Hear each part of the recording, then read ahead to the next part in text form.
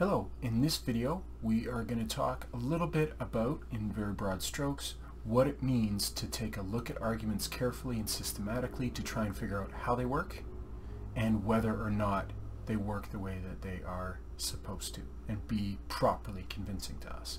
So we're going to talk about argument analysis and argument evaluation and how we're going to explore those two things in the course. So when we're talking about critical thinking, what we're talking about is careful thinking that uses criteria and that evaluates decisions and reflects on how we think.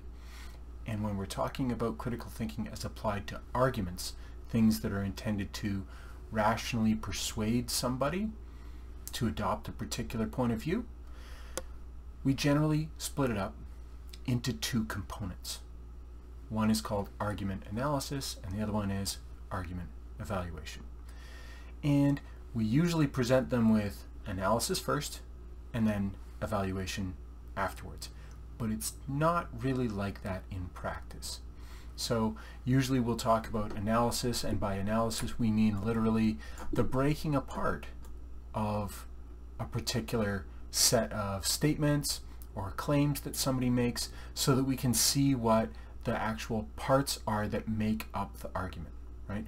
Arguments aren't when we express them in English or in writing or in any language, they aren't just one undifferentiated mass of stuff, right? They have pieces that seem to do different jobs. And so the analysis part is the breaking up part, to disassemble it to try and better understand it. And so the best analogy to use here is if you are trying to figure out a machine of some sort, a car engine, a coffee maker, something like that, one of the ways to understand it yourself, to investigate it, is to take it apart and see how the pieces fit together. That's analysis. The second half of critical thinking about arguments is evaluation. That's where you look at each part and how the parts fit together, the things that you got from analysis, and you ask, are they supposed to fit this way? If they fit this way, do they work as intended? Those kinds of questions are evaluative questions, and when it comes to arguments, the idea is that we are trying to figure out with fit and function kinds of questions like that, whether the argument as designed and as put together actually does the job of rational persuasion well, right? So if we're looking at an engine or another machine and we're not sure whether it works or not, one of the things we can do obviously is turn the key, see if it turns on, see what it sounds like, those kinds of things. But another thing that we can do is we could disassemble it, take a look at the parts, see that all the right parts are where they are, and inspect every part just to see whether it looks like it's the right size and shape for the location that it is, right? That it fits the kind of what the part we think ought to look like to do the job of something in that location in the machine. And we see if anything's burnt or cracked or those kinds of things. We're doing similar things when we talk about arguments. We're going to try and split them up into their component pieces, and then keeping track of how they all fit back together, we're going to start asking questions about, is that a good fit, or is there an ill-fitting piece in there, or a broken piece, or has something else gone wrong, or is this a machine, an argument that where everything meshes together in the way that it should, such that it's smoothly running and would accomplish what it's designed to do. So the first thing we're going to do is that analysis part, breaking it up into parts and figuring out how those parts fit together. In this course, what we're going to do is we're going to kind of take that analogy a little bit literally. That is, we are going to take the argument apart and really display the relationships between all the parts in a very explicit way. So you kind of do this in other intellectual pursuits. When you're learning essay writing, one of the things that you do or can do as part of the writing process before you just dive in and start writing the essay is you generate an outline, a bullet list of topics and other issues that you know that you need to cover in the essay, a little plan, right? And that is kind of like argument mapping in that it is talking about, it's picking out the structure of the essay, right? When you do an outline, when you do a bulleted list like that, you're not really worried about vocabulary or style or anything else. You're just worried about, when do I talk about things and in what order, right? And it's the order part that's the structure for an outline. What we're talking about here is argument mapping is another kind of structure, but it's vastly different than that narrative structure that we talk about when we're talking about an outline.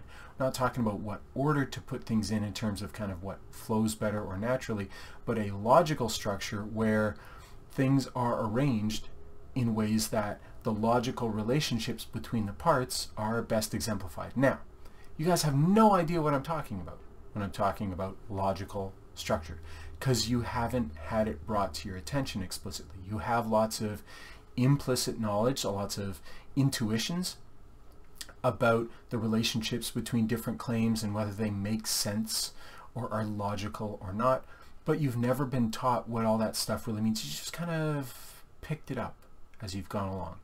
So what we're going to do in this class is give a visual representation of that structure so that you can really develop your intuitions purposefully and not just kind of pick up what you see other people do, but you have a kind of a more comprehensive understanding and appreciation for what logical structure means so that you can identify it and create it yourself. The second half of what we're doing, the evaluation part, argument mapping, this visual representation of arguments and what they do, is going to help us increase your ability to competently evaluate arguments.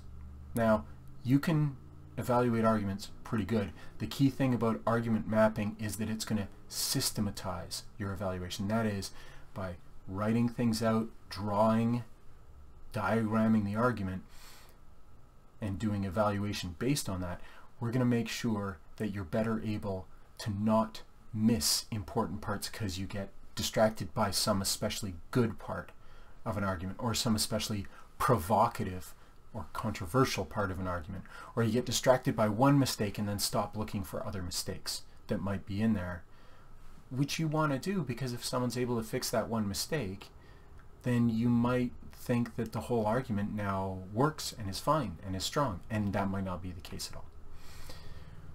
We can do this kind of mapping freehand just by, just doodling on a piece of paper to kind of think things through, just like you can write an outline on a piece of paper. You don't need a word processor to write a bulleted list, right?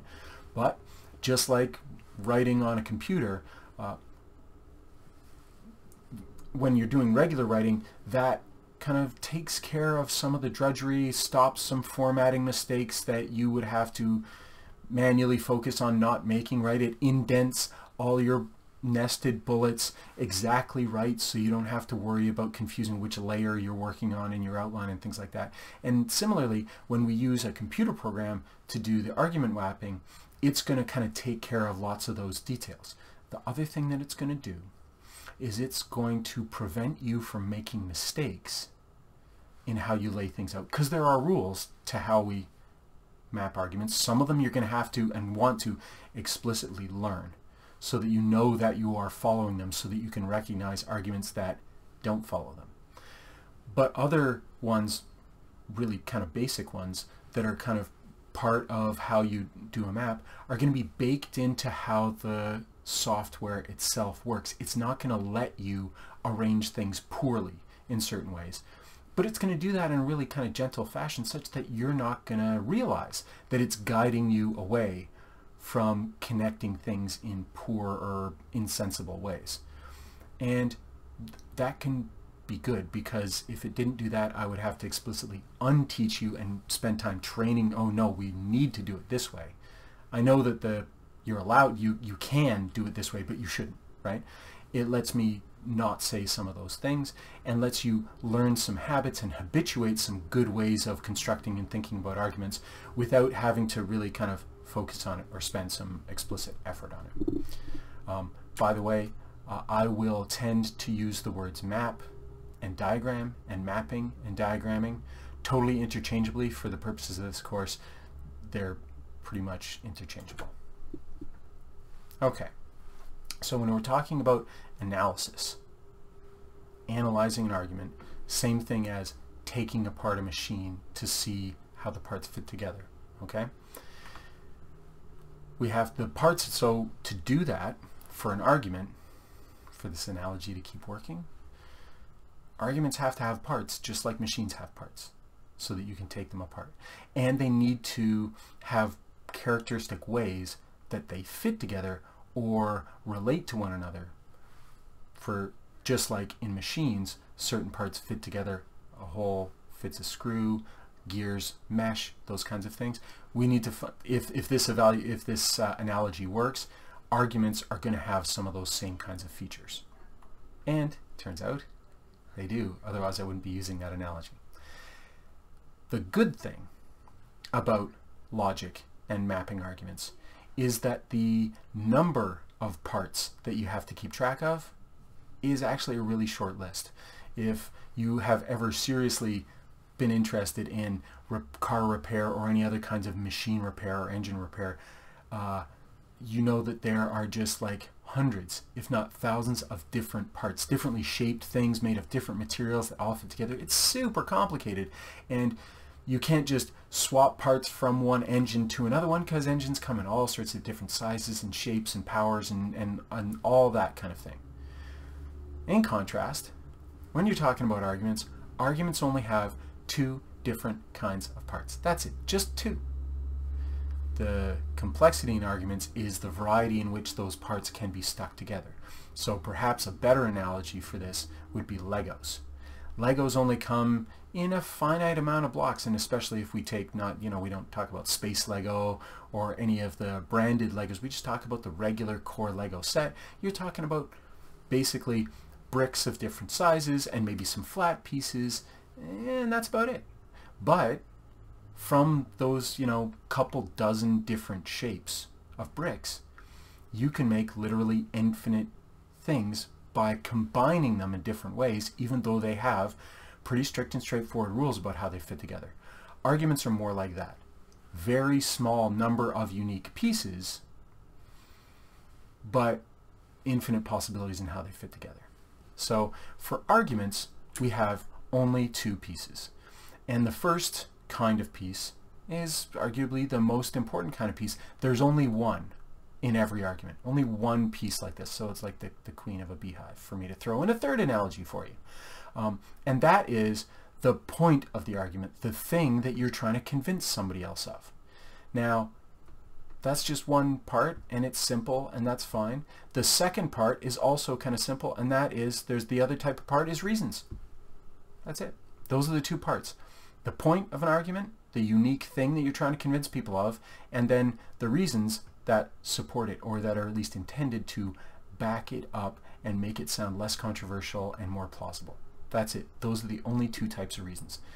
The complexity comes in two places. One is kind of the Lego place, which is, even though there are just reasons, well, there's a wide variety of reasons out there, right? So think of like different colors of Lego blocks, right? They all fit together the exact same way, but they have different contents. And usually for real life arguments that are actually kind of matter and address topics of consequence and complexity, you don't just have reasons to convince somebody of something. Often they won't be convinced by those reasons to believe the thing you're trying to make them believe, because they find the reasons that you use to support it almost as controversial as the controversial thing you're trying to get them to believe. So then you have to reassure them, and you have to find reasons to accept those reasons, which in turn are there to help them accept the point of the argument. And that can keep happening. If you have ever been around a 5-year-old, you will know that they kind of do this regression and they keep asking why, right?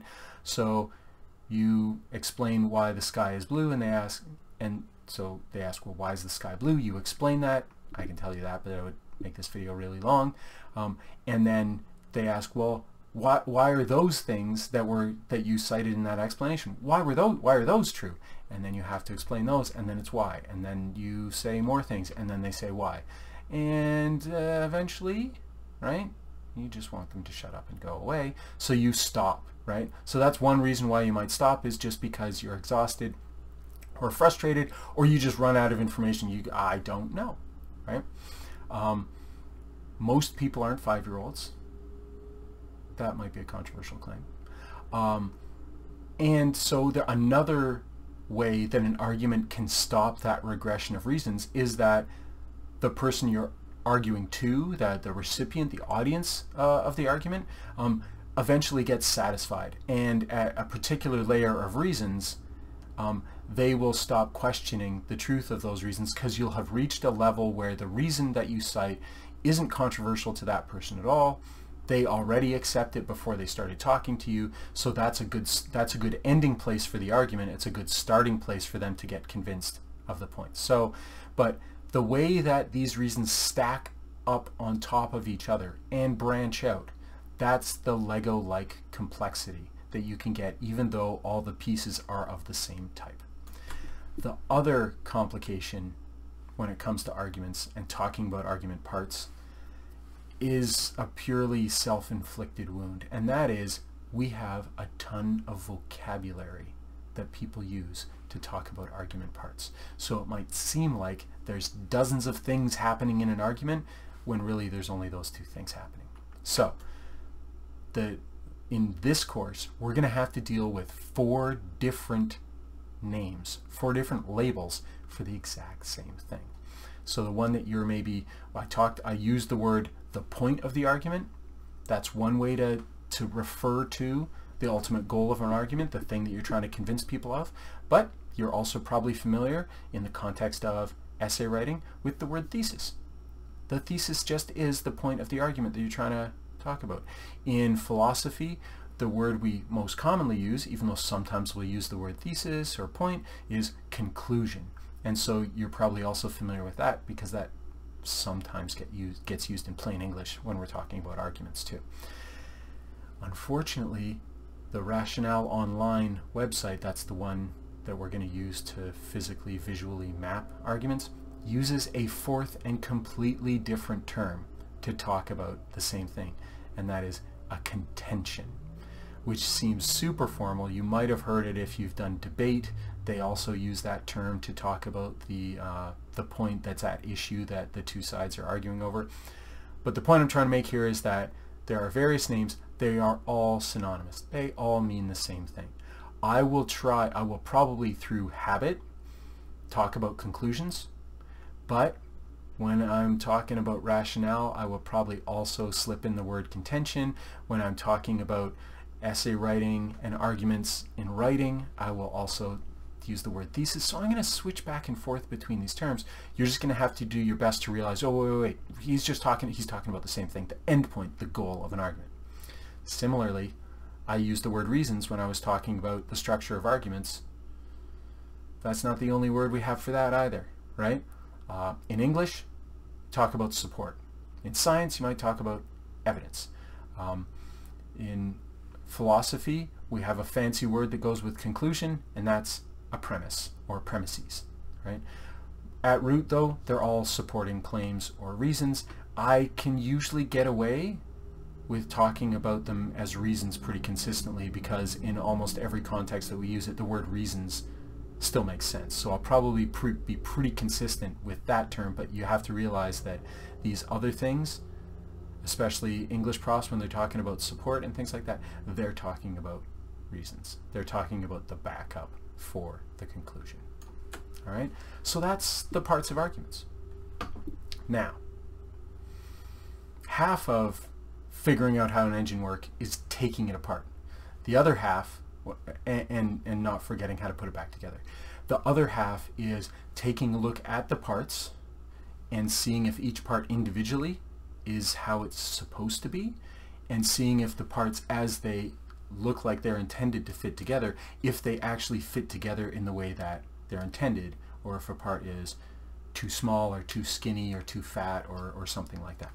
Is misshapen, broken, those kinds of things. Argument evaluation is what we call that same sort of process when we're talking about an argument. And simply boils down to evaluation expressing a judgment that we make about whether an argument is good.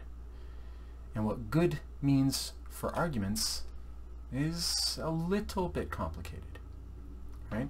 But it doesn't seem complicated because you're actually an expert at it already, pretty much. You have a certain level of expertise and competence at evaluating arguments. You know this stuff. You spend a lot of time around arguments. You've been teenagers. Some of you may be parents, and welcome to the other side of the whole, dynamic there. But people are good at judging the goodness of arguments because we've had a lot of practice and teaching, informal, not a lot of formal practice at it, but a ton of informal practice with it, right? Even so, there's lots of times when you are not good at evaluating the goodness of an argument. And there are a couple really kind of specific circumstances that we know through research are ones where people are particularly bad at being unbiased and thorough at evaluating the persuasiveness of an argument. When the topic is close to you, right? When it really matters, your emotions get involved and they tend to distract you. That's a time when, and that's a time when you would like for your argumentation abilities, your critical thinking, to be at the top of their game.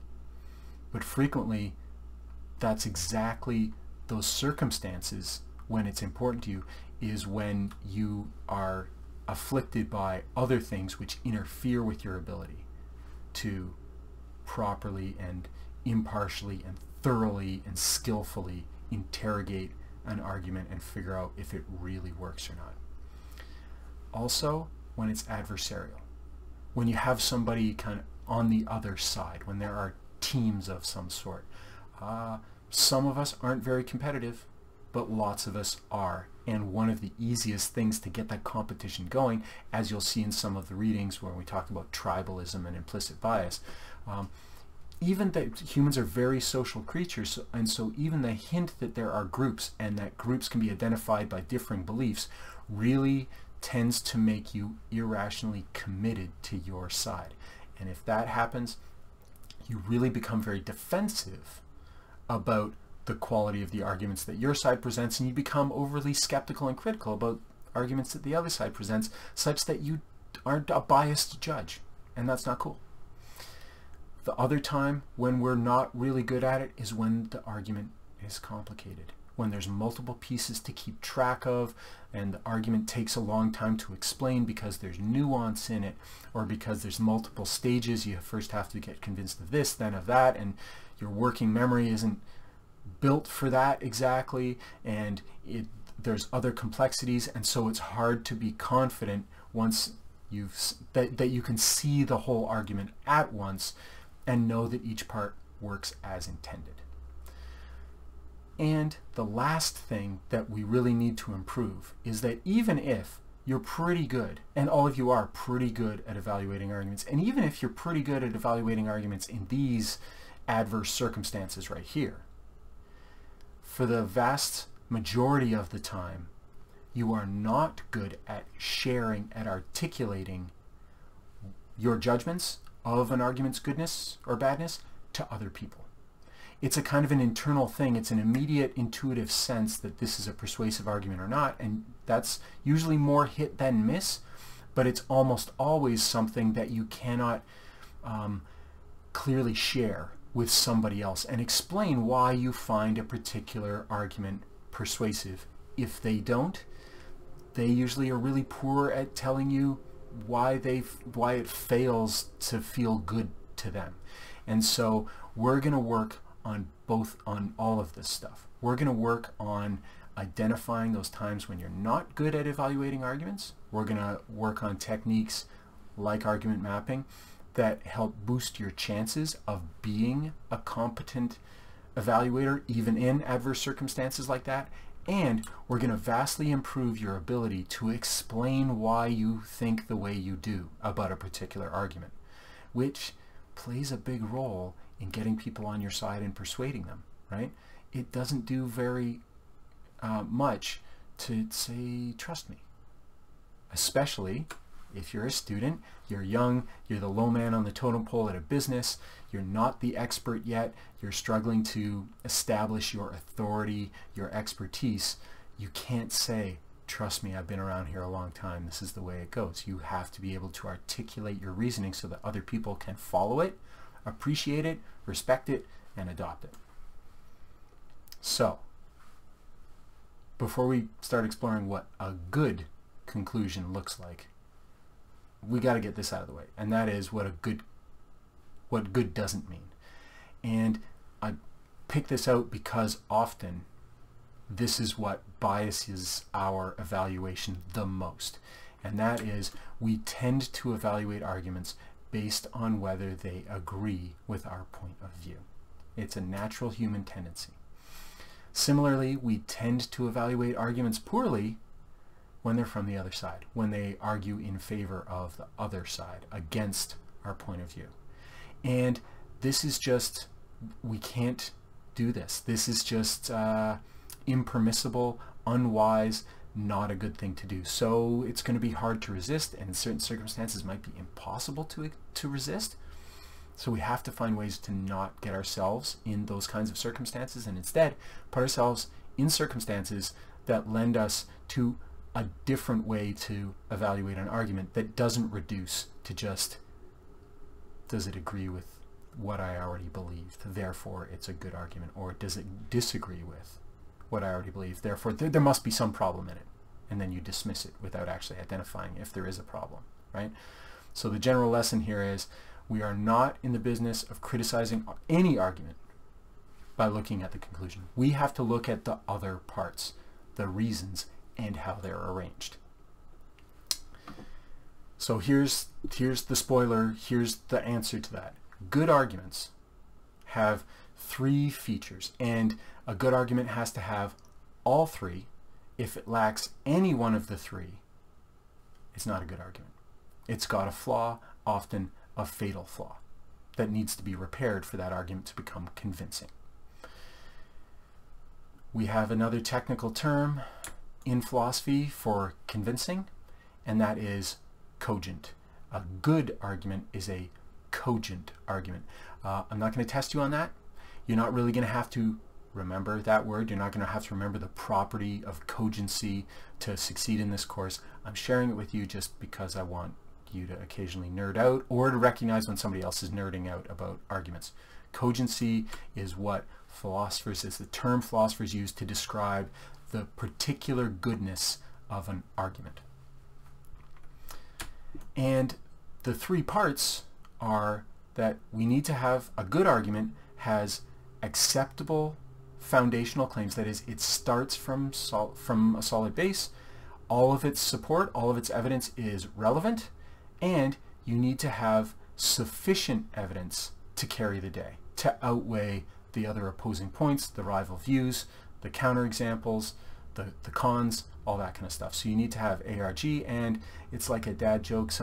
I like it. That's part of the reason why I kind of adopted this system, is that it makes it easy to remember that there are 3 components, and they are the 3 letters of argument here. And we had to kind of stretch it because really this should be an S, because we're talking about sufficiency or enoughness and not really grounds, so it's kind of awkward, but we're shoving it in there anyways and making it work. ARG, those are the 3 things that we need, and we're definitely going to talk way more about those 3 things and how to evaluate each one individually to make sure that the argument you're looking at has all 3 in the proper amount and counts as a cogent argument. But to give you a kind of a visual analogy of how those 3 things work, I've got a little picture here to share to kind of re-describe it, hopefully in a way that kind of makes sense until we actually start doing it ourselves. And that is, if you're trying to support a conclusion, you have to start with acceptable facts and claims. Things that are, to everybody involved in the argument, not controversial. You need to have some common ground upon which everybody is willing to stand. That's what acceptability is all about. You have to start at an uncontroversial, acceptable place where there's a collection of claims that everybody involved in the discussion can agree, yep, all of these things are good. I don't need anybody to convince me of any of this stuff. I come into this discussion already convinced of these things. To support the conclusion, though, we need to build up from that common foundation that everybody has, that even our opponents share, with lines of relevant support that can reach the conclusion. And the key thing here is that the support that we build up from the non-controversial base has to be relevant. And relevant just means like pointed in the right direction towards the conclusion.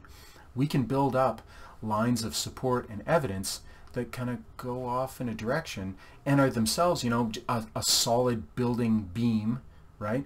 But if they don't get built under the floor such that they kind of help support it, then they're not helpful, right?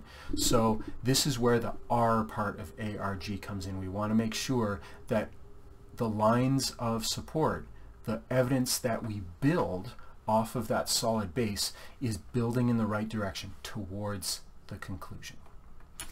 And then lastly, sorry about that, lastly what we need to look at is, do we have enough of these supports to hold up the conclusion, especially considering there might be other reasons out there weighing it down, that is, objections. So we have, this is the G part, the last third is taking a look at all of the reasons for and against a particular conclusion and trying to estimate, trying to judge whether or not the support we have can hold up the conclusion even in the face of objections weighing it down. And so those are the three things that we are going to do, and then I'm going to show you kind of recipes, techniques, skills to do each one of those things nicely, thoroughly, accurately on any argument, such that at the end of that process, and yeah, it's going to be a kind of a long and nitpicky and drawn out process, but at the end of that process, you can be really confident that you have judged it fairly and accurately, and that in doing so, you're able to articulate your judgment clearly to somebody else so that they can share it. And then that's lots of times the best way to convince them, hey, here's how I see that argument. It works because it meets this and this and this and this, and it has this slight problem over here, but we can deal with that by this. Now, in this particular course, we're going to be talking about three different kinds of arguments, and we're going to analyze and evaluate all of them. If you choose to do those things, remember the flow chart has some kind of decision parts where you can choose not to do one or two or all three of these things. That would be kind of unwise, but you know, it's your choice, right? But if you choose to do these things, each one of the kinds of arguments that I have in those three argument analysis and evaluation modules are importantly different in certain key respects. So in the in the first module, we're going to be working on listicles. And a listicle is a portmanteau, that is a cramming together of two different words. It's made of the words list and article, because a listicle refers to a list-based article. And you are definitely familiar with those on the internet, because the internet is filled with clickbaity list-based articles, right? They're easy to read. They can cram a lot of ads in between each element of the list. They're perfect, right? We're going to be using listicles, that is not just lists, but list-based articles that themselves are arguments. They have to be an argumentative listicle. We're going to be using those as our practice, as our tutorial, because it turns out, you won't be surprised, that listicles are pretty terrible and pretty simplistic. In fact, they're oversimple, right? And so that makes them really good as initial subjects for you to practice both the analysis, because the analysis is going to be pretty simple and straightforward, and to practice the ARG evaluation, because it's going to because they're clearly bad arguments. You're going to get some practice on seeing where the badness is, and you might be surprised that some listicles, even though they're bad and they're not cogent overall because they fail at least one of A, R, or G, that they can be good in other respects. That is, a listicle could pass the acceptability criterion with flying colors, but have utterly irrelevant or insufficient grounds for its conclusion. So it can be a really bad argument, yet still pass one of the criteria really well. And so that's good to learn firsthand. So we're going to learn, and they're simple, so that we can focus on the techniques of ARG evaluation and argument analysis, and learn the nuts and bolts of the software, Rationale Online, and just how to submit things to Canvas and things like that. That's why everybody's going to begin with these. But then after you've kind of learned the ropes with listicles, you're going to maybe analyze and evaluate an essay or an editorial. And we're doing essays because you made them, and it turns out that you probably didn't make a good one. That is, the emphasis wasn't on the quality of the argumentation in them. And in college, especially when you start specializing in your major in your later years, the need to have insightful and expert arguments in the papers that you write, in the work that you do more generally, gets more and more important. And the quality of your writing in terms of style and grammar and stuff, that is still expected, but it's reduced in importance compared to actual content, which is argument.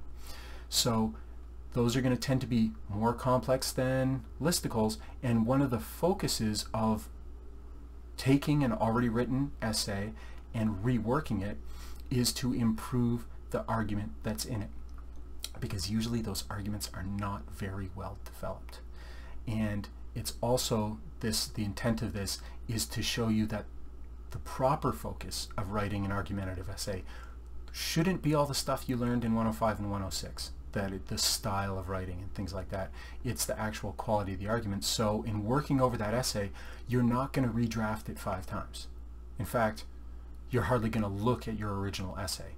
We're going to work on a map instead, develop that, and then we're going to write the new final draft of the essay based purely on the map, not looking at the old copy at all.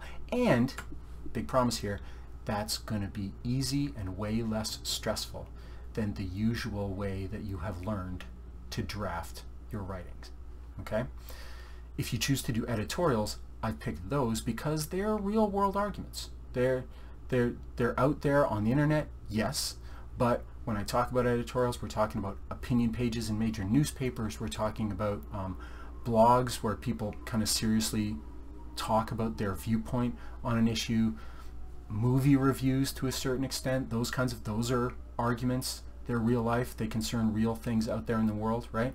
And that means that they're both probably more sophisticated than listicles, but also have a little bit of trickiness in them, and that they can be sloppy and confusing, you gotta figure them out, and they can be complex. So this, if you're going to do this, if you really want to understand how to really understand somebody else's argument in more detail and be confident not only that you understand how they think it works, but that you can pass a judgment for yourself on how convincing that argument actually is for you or somebody else. So those 3 kinds of arguments have some important differences, and I'll remind you of them as we start working on this. That's the end of this video. I'm always surprised by the last slide. The next video up from me is talking about the course and talking about my best advice gathered from students who've taken this course before on what the kind of best strategies for success are. And that's even more important for this 3-week madness to get off on the right foot and to stay moving forward and on track. So we're going to talk about that in the next video. So when you're ready, click that link and get on that video.